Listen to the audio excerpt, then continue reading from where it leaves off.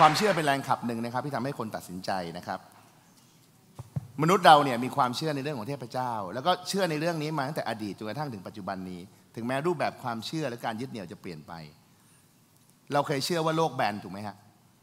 จนกระทั่ง300 กว่าปีที่แล้วนิโคลัสโคลัมบัสบอกว่าจริงๆโลกไม่ได้แบนแต่เชื่อไหมฮะวันนี้ยังมีกลุ่มคนอยู่ในประเทศสหรัฐอเมริกาและยังเชื่อว่าโลกแบนอยู่เลยแล้วก็ไม่กล้าที่จะออกไปไกลๆเพราะกลัวจะตกขอบโลกความเชื่อบางอย่างไม่จำเป็นต้องพิสูจน์นะฮะความเชื่อบางอย่าง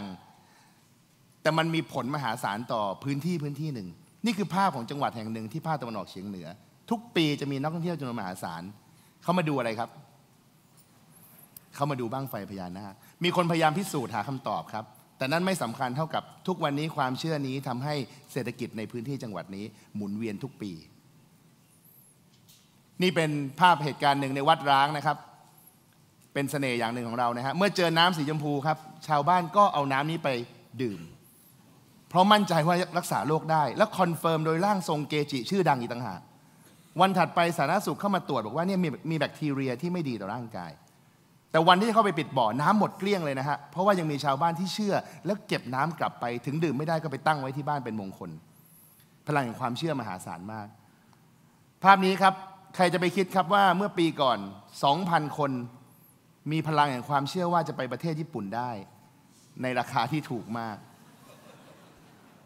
เห็นไหมครับว่าความเชื่อเนี่ยเป็นแรงขับที่ไม่จำเป็นต้องตัดสินใจบนเหตุและผลและความเชื่อเมื่อเชื่อพร้อมๆกันแล้วมันมีพลังมหาศาลผมเคารพทุกความเชื่อไม่ได้ต้องการจะวิจารณ์ความเชื่อใดอีกหนึ่งสิ่งที่น่าสนใจครับแรงขับสำคัญคือความหลงไหลครับเพื่อนผมส่งภาพนี้มาให้ดูเมื่อสัปดาห์ก่อนเกิดขึ้นที่เชียงใหม่ครับห้างสรรพสินค้าแห่งหนึ่งครับเขามารอดูวงเกิร์ลกรุ๊ปวงหนึ่งที่ดังมากตอนนี้ฮะตั้งแต่ห้างนี้ตั้งมาผมว่านี่ดังเป็นวันที่คนเยอะที่สุดแต่สิ่งที่มันแสดงความหลงไหลสะใจที่สุดท่านดูภาพ2 คนนี้ฮะนี่เป็นพลังของความหลงไหลที่ผมว่ามันมีพลังมากภาษาญี่ปุ่นนะฮะเขาเรียกว่าโอตาคุนะฮะเมืองไทยเรียกโอตะนะฮะแล้วผมก็สารภาพว่าผมก็เป็นโอตะคนหนึ่งนะฮะมีความหลงไหลเช่นเดียวกันแต่ไม่ได้หลงไหลวงนี้นะฮะภรรยาหัวเราะเลยนะฮะไม่ได้หลงไหลวงนี้นะฮะผมหลงไหลการ์ตูนครับการ์ตูนญี่ปุ่นผมเริ่มเล่นฟุตบอลเพราะกัปตันซึบาสะครับและเป็นครั้งแรกที่ผมพยายามจะฉีกขาให้สูงที่สุดเพื่อจะเตะบอลไดฟ์ชูตทะลุตะข่ายได้นะฮะใครเป็นเด็กในยุคผมจะต้องทราบดีแต่เอาดีไม่ได้ครับกายสภาพไม่เอื้อในการเล่นบอลนะฮะผมเปลี่ยนมาเล่นกีฬาบาสเกตบอลฮะอันนี้พอไปได้จนกระทั่งเป็นนักกีฬาบาสของมหาวิทยาลัยเชียงใหม่จากสแลมดังการ์ตูนเรื่องนี้ผมมีช่วงชีวิตวัยรุ่นนะครับจากการหลงไหลในไมดะไทซันฮะจอมเกบูผมเห็นหน้าหลายท่านในที่นี้ที่อยู่ในวัยเดียวกับผมนะท่านพยักหน้านะฮะอีกความหลงไหลหนึ่งที่ผมคิดว่าทุกคนเนี่ยต้องมีช่วงชีวิตที่ผ่านเครื่องเกมเครื่องนี้ถูกไหมฮะแฟมิคอมนี่คือสุดยอดในความทรงจำนะฮะแล้วถ้าพูดถึงแฟมิคอมต้องพูดถึงเกมอะไรครับคอนทราจำสูตรได้ไหมฮะบนล่างซ้ายขวา BA สิกสตาร์ท30 ชีวิตเอาไปเลยตายกันเป็นเบื่อนะฮะแล้วก็เล่นต่อได้อีกเกมหนึ่งครับทุกเพศทุกวัยเล่นได้หมดมาริโอ3ถูกไหมฮะตึงนี่เสียงเพลงนี้ขึ้นมามาริโอ3เป็นเกมที่คนเล่นเยอะมากแล้วก็ราคาคงตัวสูงมากความหลงไหลในเกมการ์ตูนญี่ปุ่นเนี่ยผลักดันให้ป้าผมเนี่ยให้ผมเปิดร้านเกมตั้งแต่ผมอายุ10 ขวบนะฮะลงทุนให้ผม500,000 บาทผมใช้เวลา6 เดือนคืนทุนนะฮะผมอยู่ไหนครับในภาพนี้เด็กอ้วนที่หน้าบึ้งอยู่นี่คือผมเองนะที่หน้าบึ้งเพราะว่าหลงไหลแล้วโดนลูกค้าแย่งเล่นเกมนะฮะทนไม่ค่อยได้นะฮะความหลงไหลเป็นพลังอีกอันหนึ่งที่สำคัญมากผมหลงไหลในเกมและการ์ตูนญี่ปุ่นจนกระทั่งเกิดความเชื่อว่าญี่ปุ่นต้องมีอะไรดีให้กับผมแน่แรงบันดาลใจครั้งสำคัญในชีวิตผมเกิดจากการที่ผมอยากที่จะไปอยู่ญี่ปุ่นในที่สุดผมสอบชิงทุนไปเรียนปริญญาเอกผมสอบตก 3-4 ครั้งนะฮะผมสอบทุนตก 3-4 ครั้งแต่ทุนสุดท้ายที่ผมได้ผมเป็นคนไทยคนเดียวในอาเซียนนะฮะที่ผมได้ทุนนี้ไปเรียนที่ประเทศญี่ปุ่นที่เหลือเป็นคนต่างชาติหมดเลยผมไปเรียนที่มหาวิทยาลัยโตเกียวเทคนะครับจริงๆไปเรียนเรื่องนวัตกรรมด้วยนะฮะแต่ต้องสารภาพว่าตอนที่ไปเรียนเนี่ยกะว่าไปเรียนให้มันเท่เพราะ10 กว่าปีแล้วนวัตกรรมเนี่ยไม่มีคนเรียนโปรเฟสเซอร์ผมเป็นคนตั้งวิทยาลัยนวัตกรรมที่สถาบันเทคโนโลยีแห่งโตเกียวแต่สิ่งที่มันกว่าการเรียนคืออะไรครับผมต้องการไปเติมเต็มความเป็นโอตะของผมนะผมก็ไปดูกันดั้มนะฮะที่เกาะโอไดบะซึ่งประเทศญี่ปุ่นนี่เจ๋งมากนะฮะเอาคอมิกมาอยู่บนชีวิตจริงทุกท่านได้อย่างไม่เคอะเขินนะฮะแล้วท่านดูคนจำนวนมหาศาลที่ยืนอยู่ข้างล่างนี้นะครับนี่คือเกาะโอไดบะที่ทำจากขยะญี่ปุ่นยังเป็นประเทศที่มีความคิดสร้างสรรค์เล็กๆน้อยๆบางอย่างมันไม่ได้ใช้เทคโนโลยีขั้นสูงนะฮะแต่มันตอบโจทย์ชีวิตมากเลย และยังเป็นประเทศที่มีความสามารถในการปลดปล่อยความอัดอั้นทางทุกสิ่งทุกอย่างที่อยู่ในใจคนได้นะฮะผมไปอยู่แล้วผมก็ศึกษาในหลายๆเรื่องหรือทั้งการเอาเทคโนโลยีไปใช้กับชีวิตประจำวันแต่สิ่งหนึ่งที่มันกลับมาสะท้อนผมตลอดเวลาเกือบ4 ปีที่ผมอยู่ที่นู่นครับท่านลองเซิร์ชคำว่า Japanese Sandstone นะฮะท่านจะพบสวนหินแห่งนี้ฮะสวนนี้อยู่ที่จังหวัดเกียวโตผมไป3 รอบแล้วฮะพยายามนั่งมองเขาว่ามีหิน15 ก้อนจะไม่สามารถมองเห็นครบ15 ก้อนในครั้งเดียวจนกว่าใจท่านจะนิ่งและเข้าถึงวิถีแห่งเซนไปนั่งยังไงก็ไม่เข้าใจนะไม่เข้าใจนะฮะแต่สุดท้ายที่เราค้นพบอย่างหนึ่งคือญี่ปุ่นทำอะไรเข้าใจถึงแก่นแท้ของสิ่งที่ต้องการวิถีเซนถูกถ่ายทอดมาเรื่องของการดีไซน์ใช่ไหมฮะดูเหมือนเรียบง่ายนะฮะผมถามนักออกแบบแบบนี้ยากไหมเขาบอกว่าในความเรียบง่ายคือสิ่งที่ยากที่สุดนะฮะชินคันเซ็นสำหรับทุกคนคงเป็นรถไฟความเร็วสูงถ้าท่านนั่งจากโตเกียวไปเมืองเกียวโตหรือนาโกย่าเนี่ยท่านคงจะนั่งฝั่งขวาเพราะอะไรฮะเพราะท่านจะเห็นภูเขาไฟฟูจิแต่ชินคันเซ็นมีความหมายกับผมมากถ้าผมถามว่ามีคนที่ไปทำงานทุกวันเดินทางไปกับวันละ4 ชั่วโมงแปลกใจไหมฮะเฉยๆนะฮะอยู่กรุงเทพก็4 ชั่วโมงเชียงใหม่ตอนนี้ก็เกือบ2 ชั่วโมงนะฮะสโลว์ไลฟ์ของเราแต่ถ้าผมบอกว่า4 ชั่วโมงนี้เป็นการเดินทางไปกับวันละ 1,400 กิโลเป็นเวลา25 ปีท่านคิดว่านี่คือนวัตกรรมทางการใช้ชีวิตไหมครับมีคนที่ให้ทุนผมเนี่ยทำงานที่บริษัทที่ผมได้ทุนมาเนี่ย25 ปีนะครับวันละ 1,400 กิโลบ้านอยู่นาโกย่าทำงานที่โตเกียวครับและนี่คือเทคโนโลยีผมมีจุดเปลี่ยนของแรงบันดาลใจเลยฮะจากเดิมมาโอตาคุนะฮะตอนนี้ผมมีความเชื่อมากเลยว่าเฮ้ย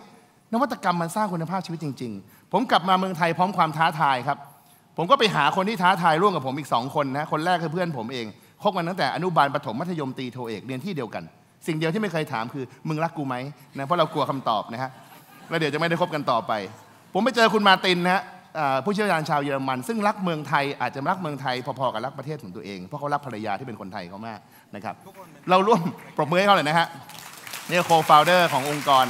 เราร่วมกันสร้างองค์กรเล็กๆขึ้นมาครับคือสเต็ปนะครับหน้าที่สำคัญคือเราต้องการเป็นสะพานเชื่อมระหว่างมหาวิทยาลัยเอกชนเพราะมีสิ่งงานวิจัยดีๆมากมายในมหาวิทยาลัยเมื่อเชื่อมเสร็จแล้วเนี่ยเราจะได้นำนวัตกรรมเพื่อคุณภาพชีวิตออกไปสู่ประชาชนได้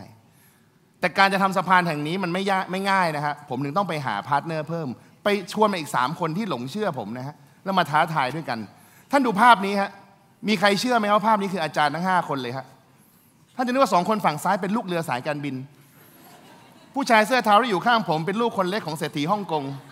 ส่วนคนขวาสุดอาจจะเป็นหัวหน้าแก๊งยากุซ่าที่คุมสาขาที่แถวโอซาก้านะฮะแต่นี่คือภาพที่เราต้องการสื่อสารให้เห็นว่านักวิชาการไม่ได้คร่ำครึนะฮะนักวิชาการสามารถทำเรื่องของนวัตกรรมทั้งธุรกิจได้ผมเริ่มต้นในการเป็นสะพานในการทำงานวิจัยตัวหนึ่งกับลำไยนะฮะลำไยโปรดักต์แห่งชาติอร่อยที่สุดในโลกคือลำไยไทยแต่ท่านเชื่อไหมครับลำไยราคาถูกล้นตลาดเมื่อไหร่ปิดถนนทำลายลำไยรัฐบาลอุดหนุนเงินทำลายลำไยนะฮะแต่ในขณะที่คนจีนครับลำไยภาษาจีนคือหลงเหยียนแปลว่าตามังกรมังกรเป็นสัตว์เทพที่ดีชั้นสูงของประเทศจีนแล้วเราก็ไปสืบพบว่าคนจีนซื้อลำไยอบแห้งจากเมืองไทยอบทั้งเปลือกแกะออกมาเป็นสีดำปีเลยสืบต่อไปทำอะไรครับไปทำยาบำรุงไปทำอาหารเสริมนักวิจัยไทยจึงเป็นที่มาของการทำงานวิจัยลำไยสกัดเพราะเราพบว่ากรด3 ตัวที่สำคัญต่อร่างกายอะเลร์จิกแกลิกแทนิกต้านอนุมูลอิสระป้องกันมะเร็งอยู่ในเม็ดลำไยเราสามารถทำงานวิจัยจนกระทั่งเป็นงานที่เชื่อมั่นได้แล้วก็ถ่ายทอดเทคโนโลยีให้เอกชนครับคำถามครับท่านแล้วมันดียังไงฮะกล่องเล็กๆที่ท่านเห็นข้างล่างนี้นะฮะ230 ซีซีวันนี้ขายขวดละ 1,200 บาทครับลำไยที่โลละ5 บาทหล่นล่วงทิ้งเนี่ยวันนี้230 1,200 บาทนี่คือตัวอย่างหนึ่งฮะเอกชนลงทุน300 ล้านมูลค่าเศรษฐกิจ 5,600 ล้านอีกโปรดักต์หนึ่งครับข้าวครับปีหนึ่งประเทศไทยทำข้าว20 ล้านตันในนี้ประมาณ2 ล้านตันเนี่ยเป็นข้าวคุณค่าทั้ง2 กลุ่มนี้พ่ายแพ้ต่อแมลงชนิดหนึ่งที่เรียกว่ามอดไม่ว่าคนจะเป็นข้าวสีไหนมอดกินหมดแล้วคนไทยก็มีความเชื่อว่าอะไรครับเมื่อเจอมอดให้เอาช้อนสแตนเลสไปวางนะฮะความเชื่อไม่ต้องการคำตอบนะฮะแต่นักวิจัยเราเชื่อว่ามันมีเทคโนโลยีที่ทำได้ครับวันนี้ปัญหาเรื่องมอดในข้าวเกิดจากไข่มอดที่ฝังอยู่ในเม็ดข้าวเมื่อเอา radio frequency ขึ้นวิทยุผ่านเข้าไปเนี่ยภายในเวลา2 นาที 55 องศาซีไข่มอดตายหมดในเม็ดข้าวกลายเป็นโปรตีนชั้นดีแล้วทำให้ข้าวไม่มีมอดอีกเลยนะครับ โดยปราศจากสารเคมี เทคโนโลยีตัวนี้ผมไปออกรายการเรื่องเล่าเช้านี้ครับ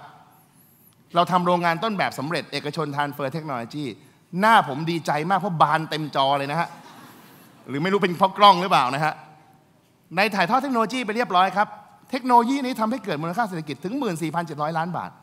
แต่ที่สำคัญคือคนไทยเยาวชนไทยเราทานข้าวที่ไม่ต้องมีสารเคมี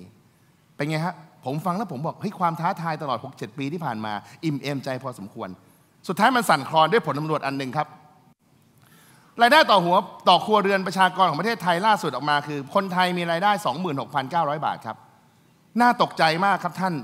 ภาคเหนือจนที่สุดในประเทศไทยครับและตกใจกว่านั้นคือจังหวัดเชียงใหม่ที่ผมอยู่และสร้างนวัตกรรมมากมายจนอันดับรองบ๊วยของประเทศฮะใครจะไปคิดครับแต่ความสั่นคลอนนี้คือความจนรวยไม่สำคัญนะฮะแต่แน่นอนคนมีเงินคุณภาพชีวิตอาจจะตามกับการมีเงินได้แต่เราไม่ทำให้เราท้อนะฮะเรามองหาโอกาส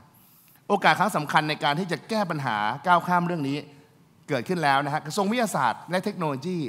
ให้งบประมาณมา500 ล้านบาทสร้างอาคารขนาดใหญ่เพื่อจะเป็นสะพานที่แข็งแกร่งให้เอกชนกับอาจารย์ทำงานร่วมกันเพื่อเอานวัตกรรมไปช่วยคุณภาพชีวิตอาคารนี้สำเร็จเรียบร้อยแล้วนะฮะนี่คือภาพจริงนะฮะหญ้าไม่จริงแต่ตัวตึกจริงนะฮะหญ้ากำลังมานะฮะหญ้านี้เรนเดอร์ขึ้นมานะฮะอาคารเนี่ย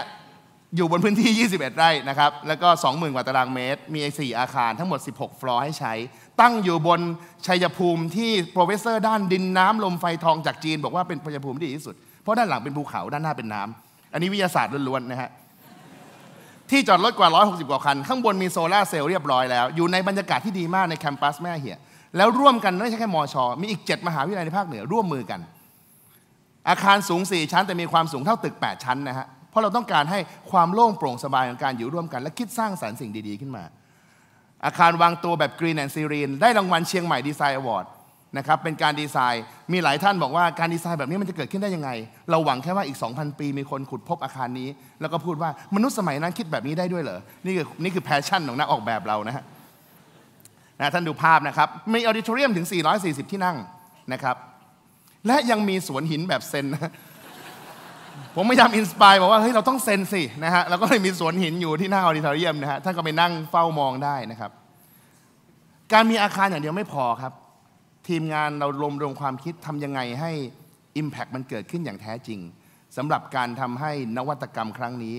มันสร้างคุณภาพชีวิตให้กับคนได้อย่างแท้จริงเราคิดโมเดล Total Innovation Solution ขึ้นมาคือการเชื่อมต่อทุกอย่างที่เดียวจบครบทุกกระบวนท่านักวิจัยเอกชนมาเจอกันที่นี่ทุกอย่างสามารถทำให้เกิดนวัตกรรมได้ผมพูดไปทั้งหมดท่านคิดว่าวันนี้ผมมาขายตึกแน่เลยท่านต้องบอกว่าโอกาสสำคัญของผมคือการมีตึกครั้งนี้จริงๆโอกาสสำคัญของผมที่มากกว่านั้นคือการที่ผมมายืนบนเวทีนี้นะผมกำลังยืนอยู่บนเวที TEDxChiangMai ต่อหน้าคน 1,000 คนซึ่งเป็นคนที่มีพลังและพร้อมจะขับเคลื่อนอะไรดีๆร่วมกันผมกำลังไลฟ์สตรีมมิ่งมีคนดูผมอีกไม่รู้กี่พันกี่หมื่นกี่แสนคนและที่สำคัญเทปที่ผมพูดวันนี้จะถูกออนไลน์และมีคนดูอีกมากมายนั่นคือโอกาสครั้งสำคัญที่มากไปกว่าอาคารที่มีอยู่ที่วันนี้ถ้าวันนี้สิ่งที่ผมพูดทั้งหมดทำให้ทุกท่านมีความรู้สึกกระตุ้นแรงขับเรื่องความเชื่อความหลงไหลแรงบันดาลใจแล้วก็ความท้าทายผมอยากให้ท่านลองดูครับเรามาเป็นส่วนหนึ่งไหมครับในการสร้างนวัตกรรมโดยเรามีเป้าหมายเดียวกันครับเพื่อคุณภาพชีวิตที่ดีของคนไทยผมได้รับการมอบหมายให้พูดเป็นคนแรกนะฮะเพื่อให้เข้ากับธีมปีนี้นิดหน่อยนะฮะก็มาร่วมสร้างนวัตกรรมเพื่ออนาคตที่สดใสของเราร่วมกัน Innovation is our common future ขอบคุณมากครับ